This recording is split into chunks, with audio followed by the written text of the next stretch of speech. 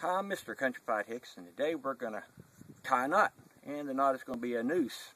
Now, a noose, as everybody knows, well, people used it in Wild West to hang people with, but you can use these things for a lot of different items. Some people can use them for snares. Anywhere you need a slip knot, say like this, and you don't want it just to fall off, a noose is handy for it. And you don't have to tie a big one like that for it to work. The longer you make the noose, or the knot, the tighter it can hold. Okay, so anywhere you need something like that, a noose is great for it. And I'm going to show you how to do it. Alright, I have about 3.5 feet of paracord here. And what we're going to do is we're going to make a loop.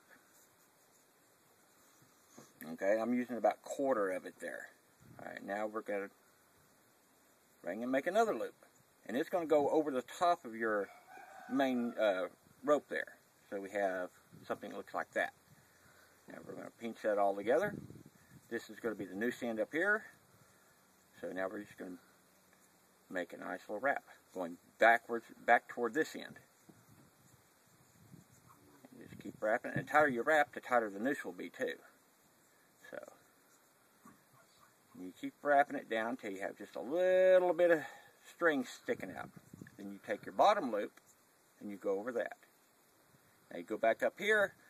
One string will pull this loop down here tight. The other one will pull this string here. So you just have to pull and figure out which one it is.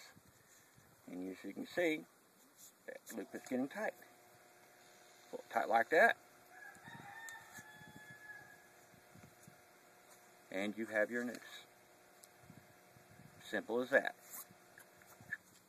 Now my fingers hung.